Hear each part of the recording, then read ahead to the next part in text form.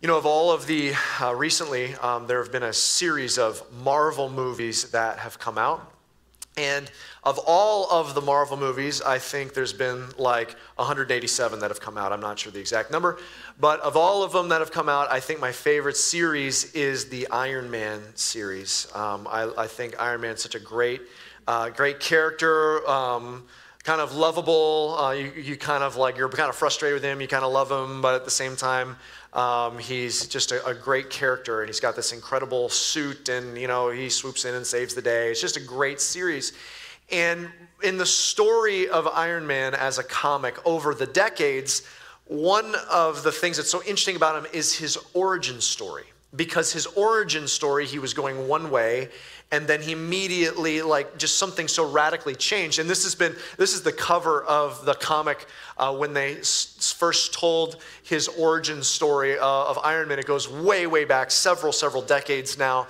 And how it works out is the person in the Iron Man suit is Tony Stark's, and he inherits from his father this large weapons manufacturing company. And it is this huge company, so he inherits this company, he's running it, but he's also inherited from his father's brilliance. So he's an inventor, he's just a genius. But on top of that, he's also inherited all of his father's wealth. And so when we first come upon Tony Stark's at his origin story, he is really just spending all of the fame, all of the position, all of the wealth on himself. He is just spending it on partying. He's just enjoying the fame. He's all about himself. He's kind of full of himself, and it's just all about him. And then he has this crazy experience. He gets kidnapped by terrorists, and they capture him. They hold him hostage in a cave, and they've captured him and this other scientist, and they want to use his genius to take these missiles that they've stolen and turn them into these weapons of mass destruction. And while he's been captured, he has been hit with some shrapnel that lodges in his chest and is slowly moving towards his heart. And so while they leave him in this cave with this scientist to affect these missiles, they have to figure out how to keep this piece of shrapnel from going to his heart. So they put a magnet on top of his heart until he can create what's called this arc reactor, and they can do this real rudimentary, rough surgery type of thing to put it in his chest and keep this shrapnel from going into his heart and killing him. Well, after they build this arc reactor, they realize that this is not only saving his life, but this creates this extraordinary amount of energy and could run a huge piece of machinery. So they take the metal and the iron from these missiles, and they craft this suit. It's this bulky, hulking suit of iron that he also fashions these weapons onto, and he goes lumbering out of the cave, takes on all of the terrorists, and eventually finds himself free and winds up all the way back at his home. But when he gets back home, he's changed. What's interesting is his circumstances haven't changed. They're all the same, but he's different in them. And what's different about him is he's had like a heart transformation, both literally and figuratively. And now he's no longer just completely living for himself. He's channeling his resources. He's channeling his life experience, his training, his genius. He's now all channeling it into being someone who helps protect the planet. And he eventually crafts this high-tech piece of machinery, the Iron Man suit. He joins the Avengers, and of all members of the Avengers, he becomes the least likely to end up being someone willing to sacrifice his very life. It's this incredible transformation. Now, I want to remind you of Iron Man's origin story, because that dramatic encounter he has relates very similarly to a dramatic encounter every person who's a follower of Jesus has. If you're a follower of Jesus, if you're a Christ follower, if you would call yourself a Christian, you've had an encounter then that changes everything. It might not actually change the circumstances of your life, might not change your job, might not change your relationships, might not change anything else around your life, but it has completely transformed you from your heart out in the midst of them. And now you're living differently. It moves us from living for ourselves to living for something else. And here's what I want to share with you. I want to share with you a text that teaches about this encounter.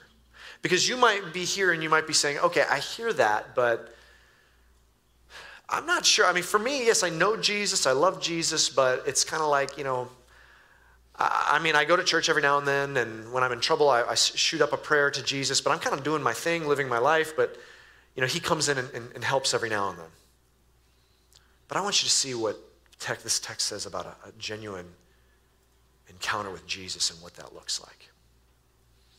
We're going to go to a text today that is one of the most significant texts, one of the most significant scriptures for us as a church. This series is called Origins, and here's what this is about. We're talking about our origin story as a church. As some of you know, we are coming around to our 20th anniversary as a church. On September 9th will be our 20th anniversary. And so we're spending this summer walking through our origin. We're talking about the passages, the stories, the moments, the truths that God has sunk into our church and said, this is who I've designed you to be. So maybe you've been here from the beginning. There are people in this room right now that they were there on day one. There are people in this room right now that this is your first time a part of this church. But if you are a part of this church, then this is now part of your story as well, because a church is a family. We're a body. And so I want to share with you this text. I want you to open to Philippians chapter 1. We're going to start in verse 18. As you're opening there, I want you to know the context. This is a passage that is written by a guy named Paul, the famous Apostle Paul. We call it a book. We call Philippians a book, but it's a letter. It's written to the church of the city Philippi. So it's called Philippians. Let's pick it up in verse 18.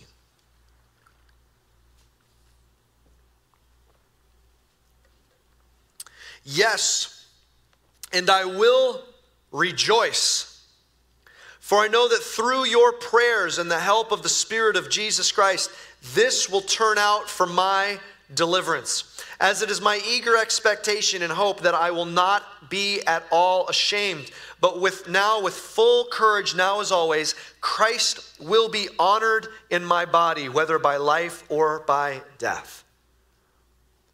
You can see there's a weight to this passage. We're going to just pause there for a second. There's a weight to this. I mean, he's talking about life and death, and he's talking about being delivered. And so what's the context here that Paul is writing out of?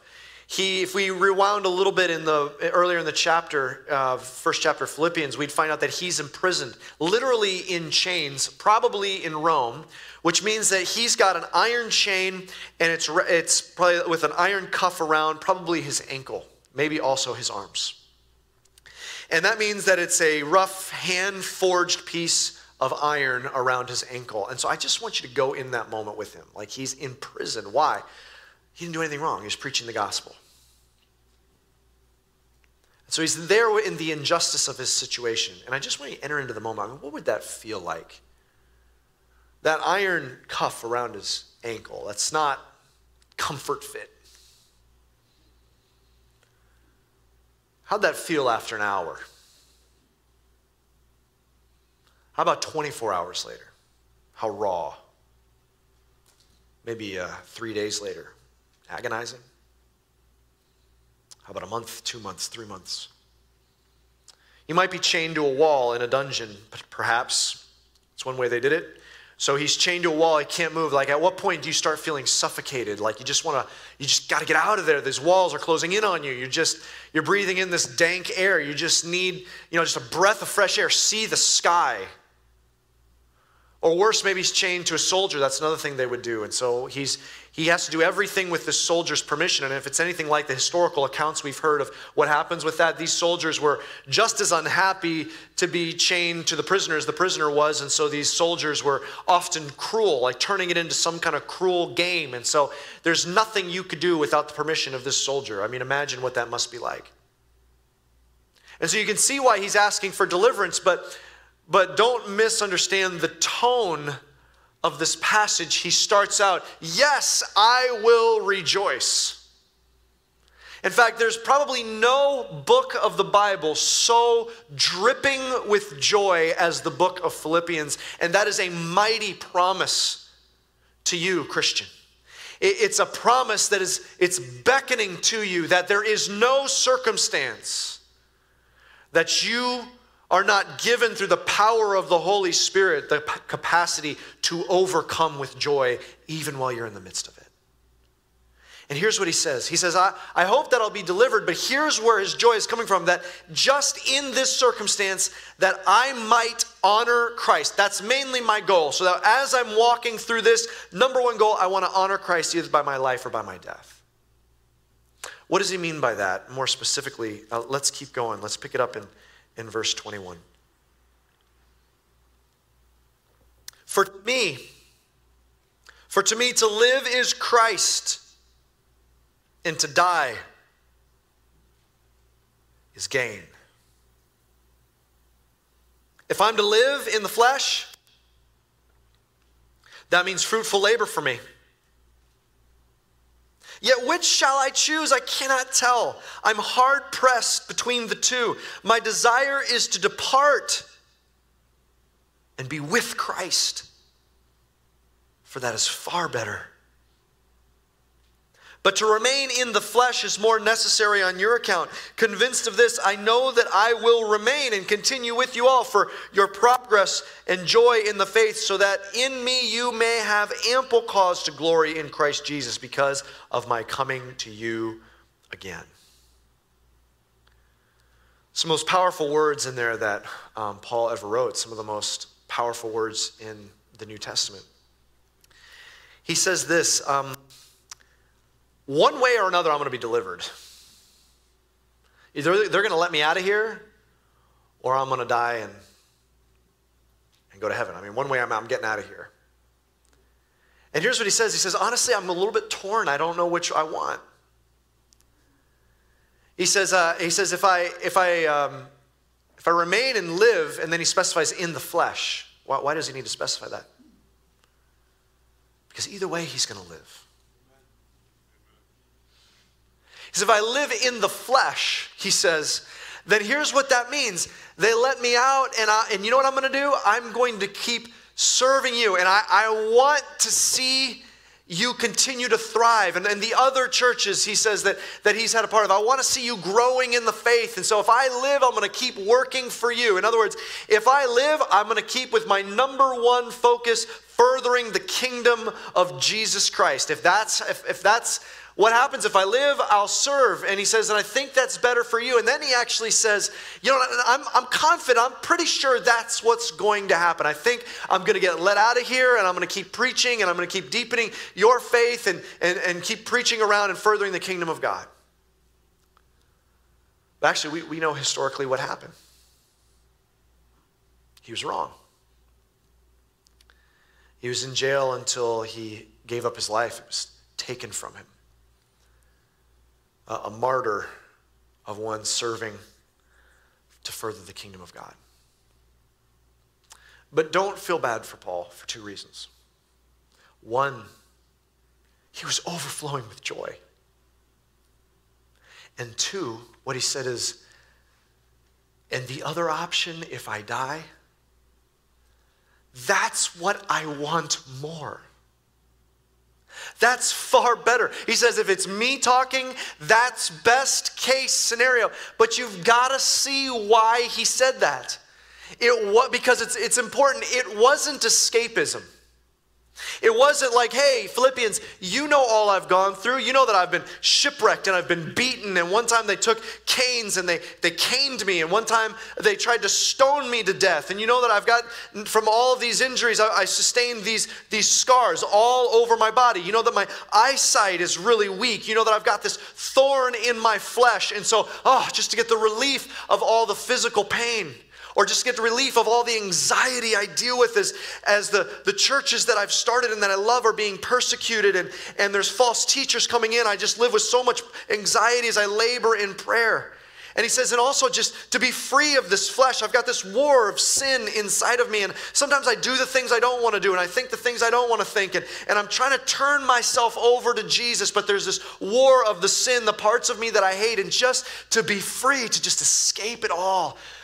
One day, that would just be wonderful. That's true, but that's not what he said. It's not escapism. He could have said, man, to depart would be far better, because he could have said, have you read what the scripture says about heaven? Can you imagine the beauties? Can you imagine the streets paved with gold? Can you imagine the day when we get new bodies and he recreates the earth? Because all we've ever experienced is an earth under a curse. Can you imagine what it would be like when God, all his goodness and all his creative power, recreates the earth and there's no sin to taint and curse this earth? I mean, we've had sunrises and sunsets steal our breath, but they're only cursed sunrises.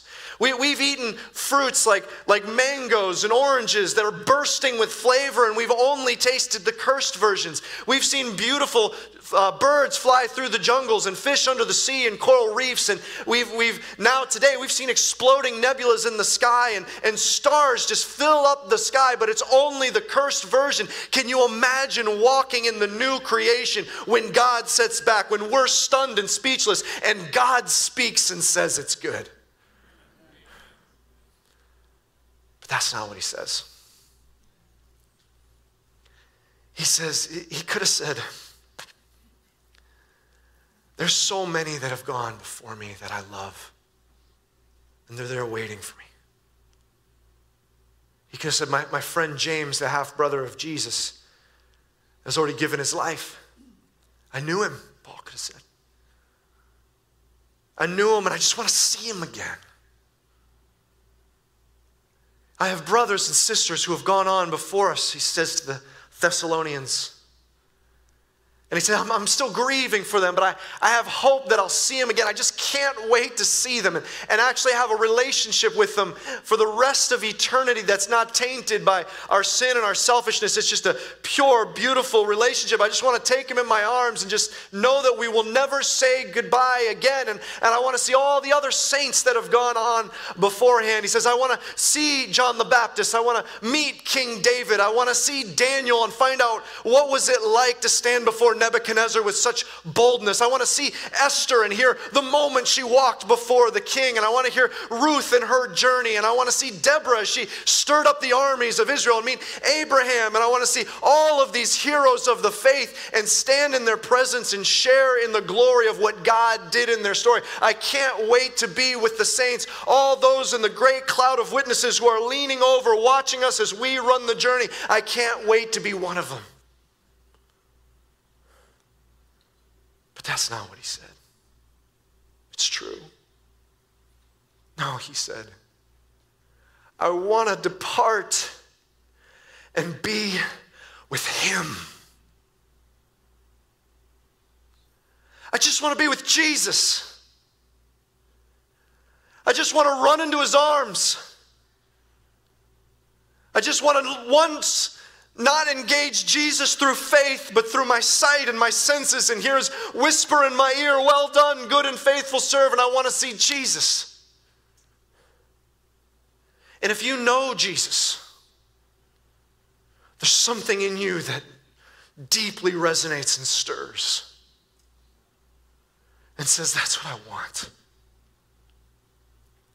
And maybe if you know about Jesus, but you don't know Jesus, you say, I want to be there. I want to know what's so great. But you say, I don't know, why is that the most important thing? Why does all the other glories of heaven just fade away with the thought of seeing Jesus? Maybe it's like this. I want you to imagine every single time an angel appears to someone in the Old Testament or the New Testament, they have to say this first. They have to say, okay, don't freak out. Don't be afraid.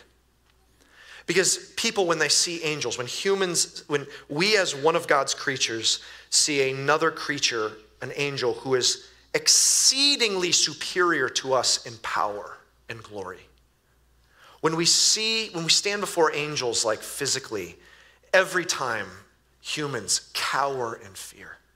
Why? Their power is overwhelming. Their glory is overwhelming. The Bible tells stories of angels who can single-handedly wipe out tens of thousands of the mightiest armies of the world easily. They're superior creatures. And when we stand before an angel, it's just we cower. But when angels stand before Jesus, they hide their face. What must it be like to stand before a being who's the center of the known universe, who through whom everything was made and holds it all together, who beings like angels, they only have power because they radiate his power and his glory. What must it be like to stand before the one who has all power of the universe that he wields from his hand? Well, I'll tell you what it's like. John, the disciple who knew Jesus personally, was like Jesus' closest friend. He knew what Jesus' laugh sounded like. He knew what it sounded like when Jesus was angry. He knows what it sounds like when Jesus cries. He knows the very tenor of his voice. He could pick him out from a crowd. But one day he got a glimpse in a vision of what the fully glorified Jesus looks like. And he said, I fell down on my face like I was dead. Why? Because he's standing before the one who's holding his cells together. His face radiates like the sun. You can't even look at his face. And that was the second time John had seen him like that. And he's falling apart before Jesus. Imagine what it's like to feel the gaze of the all-powerful Son of Man, Son of God, standing before you. The one who makes angels tremble. And the one that makes humans fall on their faces. The one before whom every knee will one day buckle and bow before him. The great I am. What must it be like to stand before that one and then to see in his blazing eyes that he is for you? He's on your side. He's wrapped around you. He will not let any enemy touch you. He's for you. And then in the fire of his holiness, you feel him penetrating the deepest recesses of who you are, and you realize you are more known by this being than any other being. He sees all of your sins. He sees all of your mistakes. He sees all that you regret. He sees all that you see as filthy on you. And in his penetrating gaze of holiness, you are shocked to see someone who knows you better than you can even imagine, but he loves you more than you can fathom.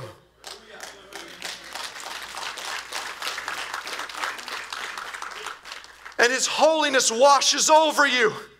And you're turning into a being that you don't even recognize, one that is robed in his righteousness.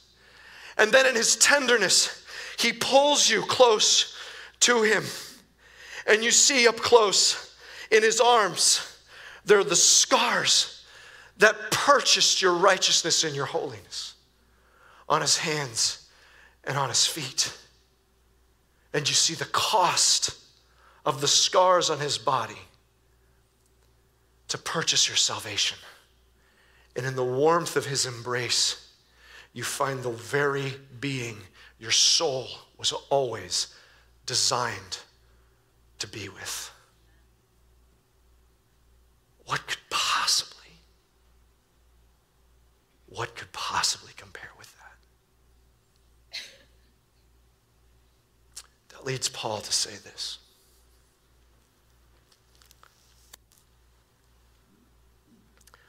Only let your manner of life be worthy of the gospel of Christ, so that whether I come and see you or am absent,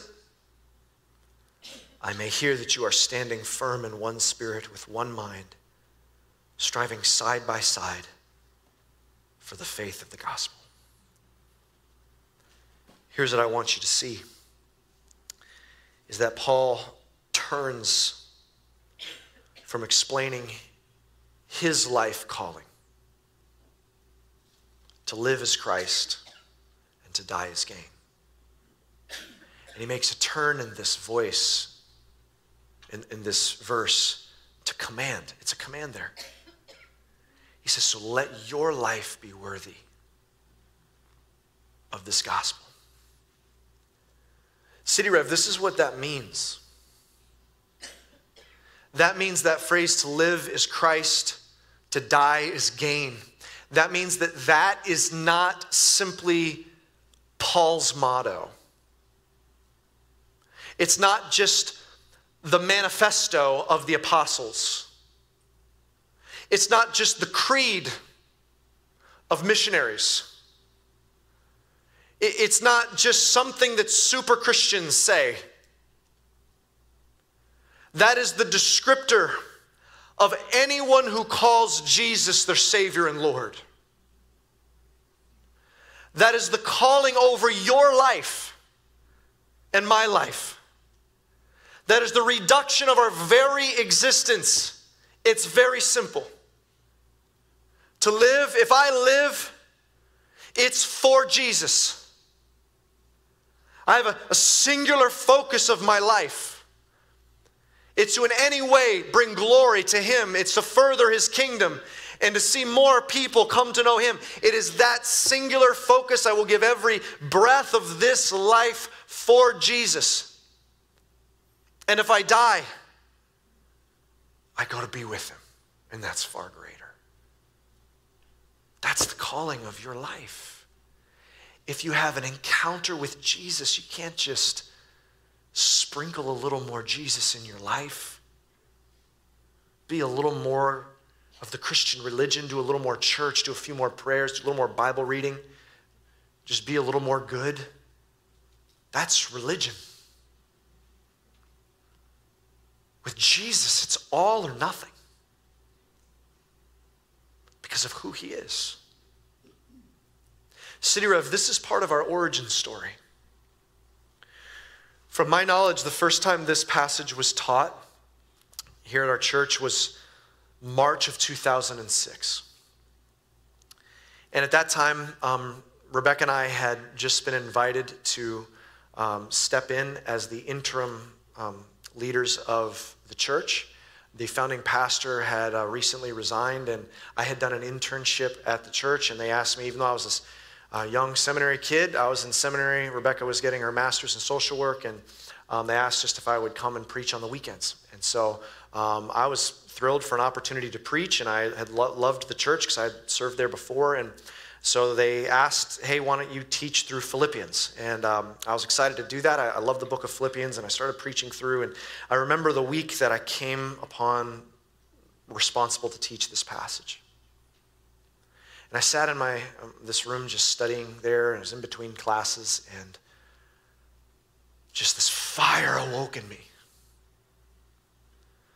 was just moments I'd felt in what the story He'd done in my life, and the story He was birthing in Rebecca and my journey. We were at the time just praying real open-ended surrendering prayers. We were praying through a book called Operation World that did basically gave prayer requests from every country in the world. And we would just every morning pray through another country saying, God, is this the country You're going to send us to share Your faith? Like, where do You want us? We'll go anywhere. And we're starting to pray that. And just this fire awoken in me from just that He'd been birthing in me through my journey in my life and among Rebecca and I too. And I just started writing this sermon, and it was just pouring out of me about the intensity of what it means to follow Jesus. You can't halfway follow Jesus. He's not a fraction of your life. He's not a slice of your life. It's all or nothing. And I get done with this sermon and I realize I don't know if they want to hear this. This is not a popular view of the Christian faith. Not a lot of people want to say this. Not a lot of people want to surrender everything. And so I remember just feeling fear, and I was scared. And so I remember I was just praying, and Rebecca and I were praying together, and just like, Lord, is this what You want me to say? And I went to a friend of mine who was in seminary at the same time taking classes. His name is Dan Gossett. And I said, Dan, man, can you pray for me this weekend? Because I'm feeling like what I'm feeling called to pray. I called to preach. I don't know, I'm nervous. And he said, look, I will pray, but if God's put this on your heart, then be obedient. And so I came down to the church just with this burden, and Rebecca was praying and I was praying, and I just preached it with everything I had. And a moment happened. It was a collection of a small group of people in a cafeteria. And it was like a chord was struck, and it was resonating with this person's life and this person's calling and this person's story. And there was a silence over the room, and there were tears starting to flow down on cheeks. And we realized that this is a message for all of us. It's something it's beginning to shape who we're supposed to be. And from that day forward, a discussion began to happen about what if God is calling Roby and Rebecca to come and lead the church. And that led to me stepping in as the lead pastor. And I share that with you to know this text and this calling of what it means to follow Jesus is baked into our story. It's who we're called to be, to have an idea of following Jesus, an idea of discipleship that realizes it is all or nothing following Jesus. It's surrender everything you have or not at all.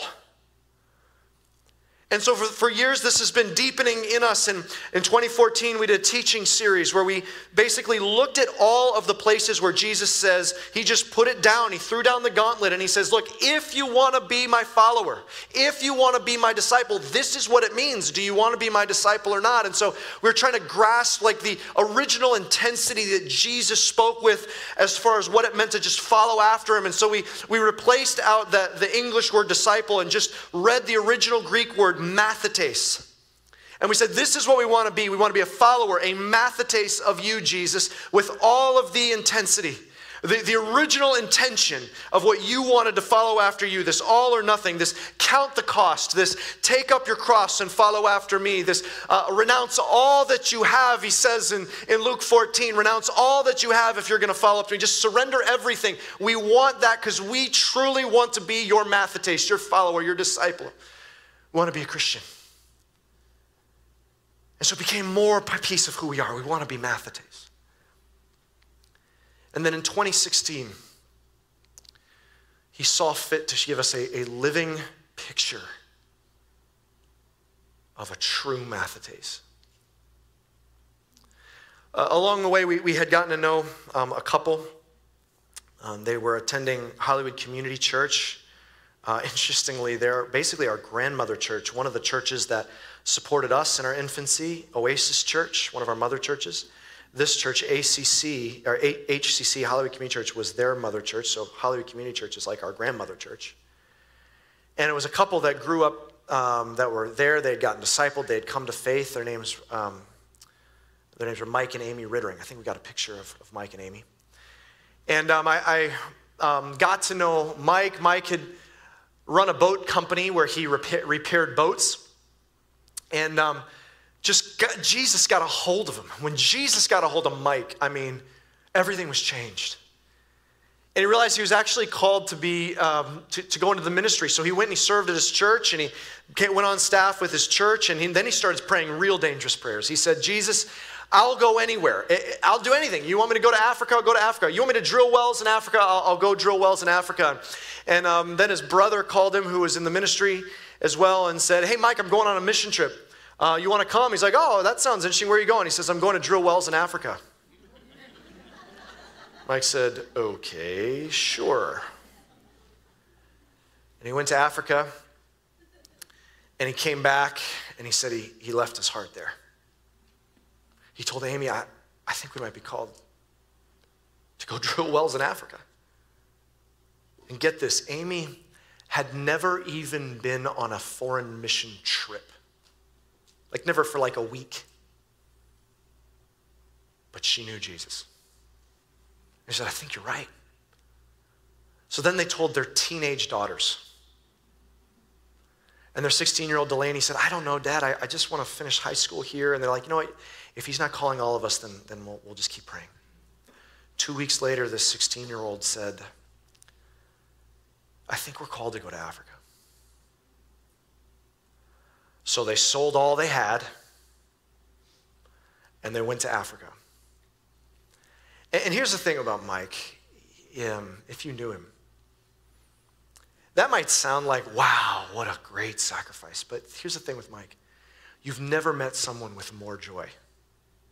He was one of the funniest people I knew. He was just, he would never, always looking for an opportunity to just razz you and just tease you. He was just so funny. He was always laughing.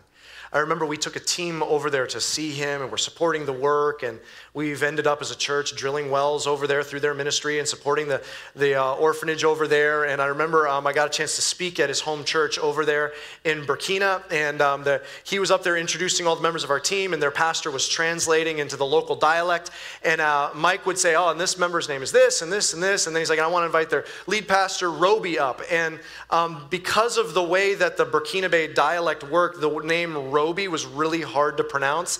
And so the pastor was getting really embarrassed because he tried it like 3 or 4 times and just butchered it. And people are feeling really tense. And Mike looked at him and said in front of the entire church, don't worry, it's weird in English too.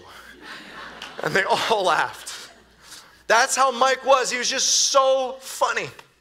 And so in 2006, we were taking our second mission team over there, and we were landing in the capital of Burkina, Ouagadougou. The team was, we were back here, and they prepared, and they prayed, and they're going to send medical relief and frontline missions work and partnering with churches over there. And as the plane is descending in Ouagadougou at night, there's a flash in the city, an explosion. The plane turns off all its exterior and interior lights, immediately takes back off and lands in another African country overnight. And we find out that there had been a terrorist attack in Ouagadougou, which previously before had been a very peaceful country.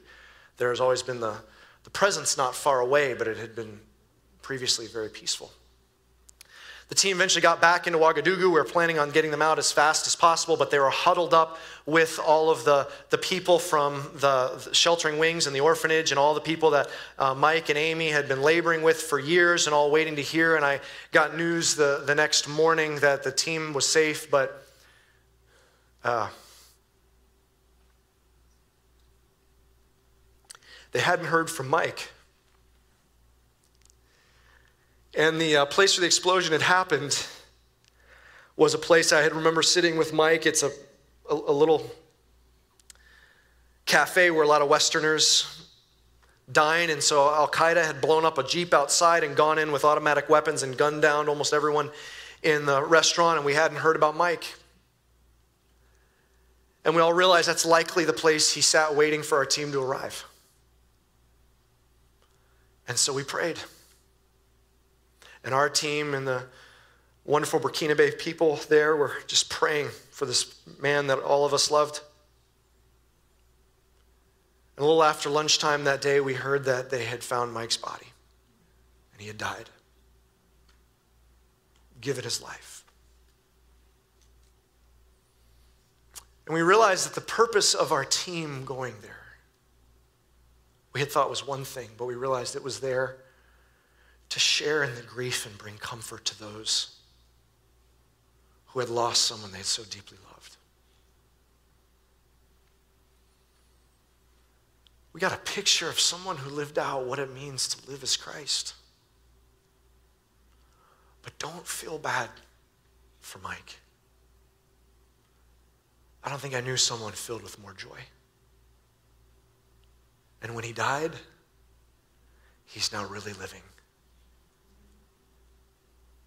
He's happier than he's ever been. We got a living picture of someone who's living it out. Actually, we got 2 living pictures.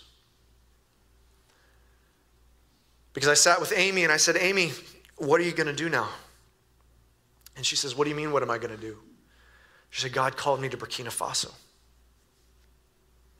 And so she went back and continues to serve her, and it's our joy to continue to fuel the incredible work that she's doing over there in Burkina. See, church, this is who he's called us to be. He's called us to, if we're here living, it's for Jesus. Because if we die, it's gain. We've already gained everything. So we expend ourselves now for the sake of his kingdom. And as we're offering our life, as we say, here, I'll lose my life for you, Jesus, that's when we find it. So take inventory. What's distracting you? What is the other thing you're living for? What's the dream or the goal that you think your life amounts to? doesn't it grow strangely dim as you consider standing before the presence of Jesus? Live for him and let nothing else get in the way of that. Let it transform your heart. It may leave all of your circumstances the same, but the difference is you may go back to the same job, but now it's a mission field. You may go back to the same finances, but now they're his, for his kingdom. You may go back to the same relationships, but those are opportunities to share Jesus and to serve in them like Jesus. Have that encounter with Jesus where everything changes. Hollywood Community Church, a church we love, hosted Mike's funeral. And as I sat there in his funeral, there's a moment in there that was unlike anything else I've experienced in my life. Pastor Brian Burkholder, a dear brother and friend of mine, he shared, as he was preaching and sharing about Mike and the legacy that Mike is leaving, lifting and honoring Amy and their children. He actually went back and showed us a clip from the last sermon that Mike preached at HCC. The last sermon that Mike had preached before he died. And what Mike said in that sermon stunned us. It could have only been implanted by God so that we did not miss the example that Mike was to us. I want you to see this clip of Mike preaching. Check this out. What could man do? I mean, man could take me away from my girls. Man could take me away from my children in Burkina Faso. Man could pull us out. They could harm us. I mean, where we live is considered the red zone because Al-Qaeda is an hour and a half north of me at the Mali border. What could man do? He could kill me. He could kill my wife. If we lost everything, even our own lives, we've gained everything in heaven. This is something to look forward to. Can you live your life like that? Philippians 1:21 says, for to me, to live is Christ, and to die is gain. I now get that. I now understand that. And I embrace that. I love that. How cool is our God if he can give us this, that if we die, this is gain. What else do I have to be afraid of?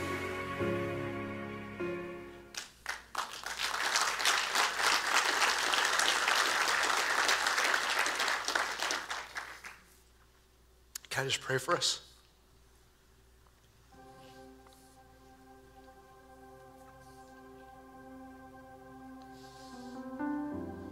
Thank you, Jesus, for who you are and all your splendor and all of your majesty, that you see us, and you love us, and you want us, and you've called us. And we know that one day you will return.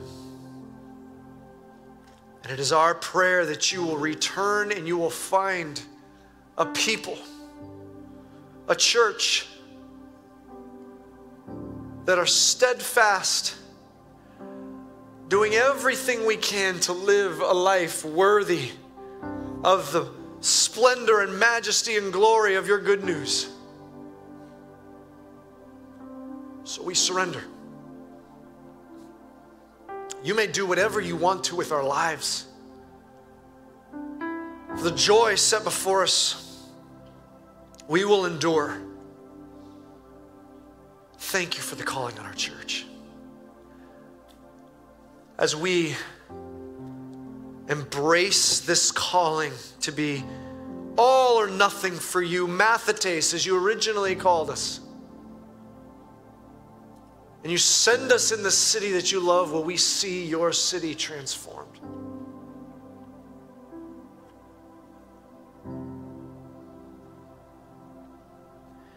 If you're here and you say, look, I've sprinkled Jesus in my life. He's been a piece of my life. He's been a slice of my life. I need to give it all to him. Let today be your day of salvation. You're saved not by your efforts, it's by accepting that who he is. Find salvation today. Is that you? If you want to put your faith in Jesus today, here's what I want you to do. I just want you to with no one looking around, I want you to slip your hand up in the air and say, look, that's me. I need to take that step. I need to find my faith in Jesus. Amen. Praise God. Anyone else say, like, that's me today. I need to take that step. I surrender it to him. I've been holding back. I need to surrender it to him. Amen. Then let me lead you in this silent prayer. Say, Jesus, thank you. Thank you for saving me. Just repeat this to him silently. Thank you for saving me. Thank you for dying on the cross to pay for my sins. Believe you rose again. I give you this life because you've given me an eternal one. In Jesus' name, amen.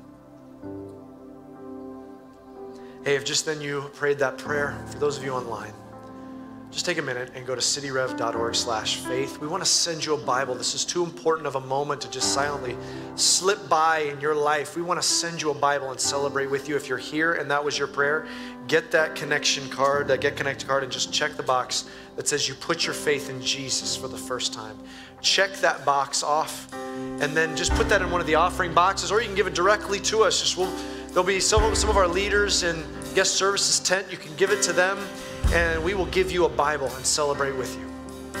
Church, we're going to sing a song back to our Savior Jesus, and here's what we're going to say. Jesus, we're tired of just this empty religion where we just sprinkle you in our lives.